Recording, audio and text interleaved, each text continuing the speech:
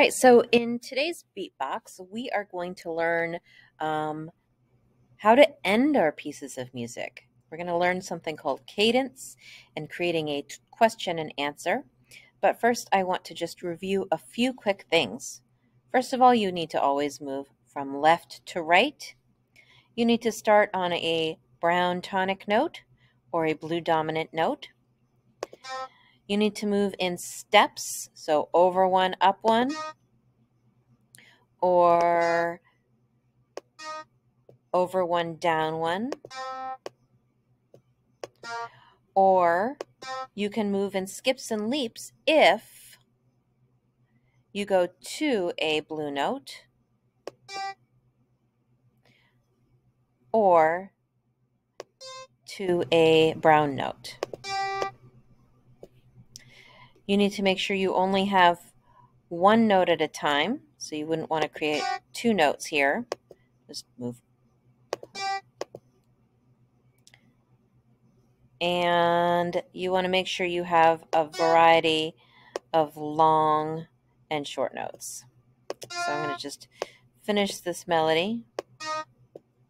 I'm doing a pattern of long, short, long, short. Now, here's the new information.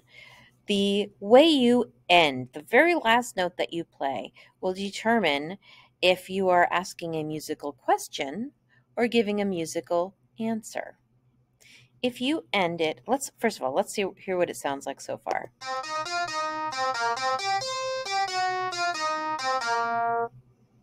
Now, if I end it on the dominant note, which is a G, it'll end up sounding like a question. It doesn't matter which one I end it on, but it'll end up asking a musical question. Let's listen.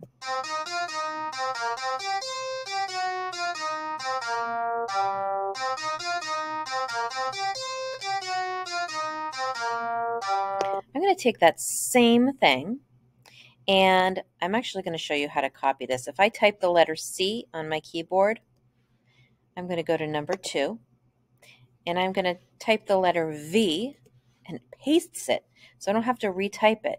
I'm going to take that same melody you just heard, and I'm going to create a musical answer by changing the last note to a tonic note, which is a brown note.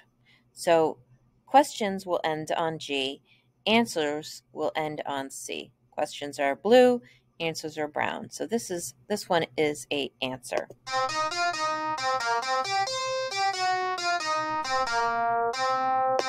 So what we have here, you're going to hear a question, it's part 1, and the answer is part 2. Oops, it's playing part 2. Here's part 1.